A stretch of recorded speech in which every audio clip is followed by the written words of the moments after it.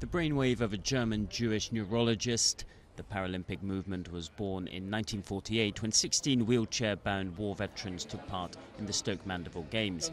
12 years later, the first official Paralympic Games took place in Rome, and since then, the event has grown enormously. It's now, in terms of athlete participation, the second biggest sporting event on the planet after the Summer Olympics, and organisers hope that London can build upon the success of the Beijing Games 4 years ago.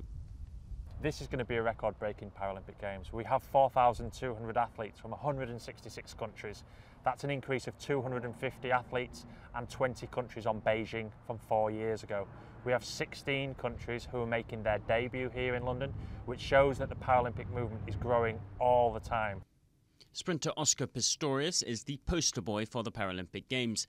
The South African flag bearer has already competed in the Olympics and will go in the 100 metres, 200 metres and his preferred event, the 400.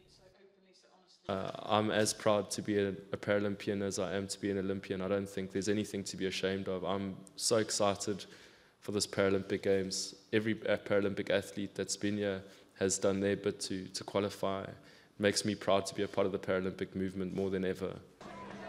While Pistorius looks to defend the 3 golds he won in Beijing, he is just one of thousands of athletes bidding for glory in London. Britain has a team of 300 gunning for gold, while France are bringing 200 athletes across the channel. Meanwhile, at the other end of the spectrum, Cambodia, which has the highest rate of amputees in the world, is represented by just a single athlete, Tin Seng Hong. And the sporting hopes of the Palestinian territories lie with just 2 athletes, both residents of the Israeli-blockaded Gaza Strip. The para in Paralympic is an abbreviation of parallel, as the Games were never conceived to compete with the Olympics themselves.